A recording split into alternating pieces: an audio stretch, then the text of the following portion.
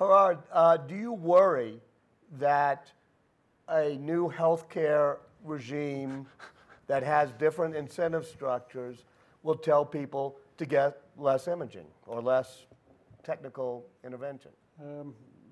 I don't worry. I mean, I worry when I hear that the perception is that technology drives up healthcare costs. I think technology is there to help contain healthcare costs. And for me, the simple comparison is our healthcare in Europe is not much worse off than healthcare in the US. On the contrary, I would say in Europe, everybody has universal access. That's not the case in the United States. Europe pays average 10% of GDP for healthcare. The US pays 17%. So something's wrong in the US.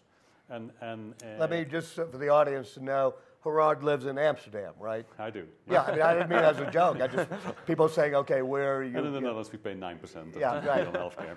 Right. And yes, I said it, there has been in some areas, you could say some abuse of imaging. But that's only a minority. If you look at technology, all technology represents less than 10% of healthcare cost. 90% is in staff, is in medicine, and of technology, imaging represents 2%. Right. Yeah? So what are we shooting at? We should be shooting at creating a more effective system with the right incentives, indeed, to do the right thing for the patient. Yeah? Incentivize doctors to do what's best for their patient and to produce good outcomes. And that's our attitude towards healthcare. We think that's in the interest of societies, also in the interest of society here. So from that perspective, I'm not worried. I see that as a necessity. I see it as a reality. And if in the process that leads to the fact that we will sell one or the other fewer MR, then so be it. But I think in other areas we will be able to make a much bigger contribution, and that's what, at the end of the day, also our business is about. So I actually, first of all, it depends how you define technology. To say that, I mean, drugs are technology too. Devices are technology. Okay. Hip implant. So almost all the economists who look at it, 50% of the cost increase in medicine is technology driven, and very little, it turns out, includes drugs. Okay. Very little of it. When I talk about technology, I look at the device side. Yeah. I'm not looking at drugs or implants. Well, it's all there. Yeah. But very little, actually, for example, is aging of the population. Almost very little of the drive up in healthcare costs is that.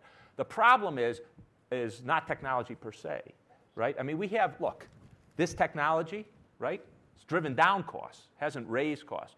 Only in medicine has technology driven up costs. And that's partly, you invent something new, and there's no incentive to price it down.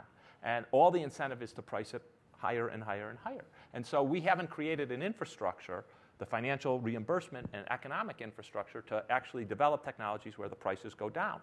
I think organizations and companies like Philips and all the great innovators, I mean, is it impossible to develop new technologies that do more and are cheaper? No. We know that in telecommunications and computers and all sorts of areas. Only medicine stands out because of the kind of payment system we have, where that's not the incentive. Gerard? Once we change the incentive, these guys will make a lot of money making things better and cheaper. Yeah, no, I think I fully agree. It's a matter of incentive. And innovation won't go away. We need a more effective system because we have a growing population, we have an aging population. So globally, there will be a huge demand for more health care. Yeah. That's a great opportunity for all of us.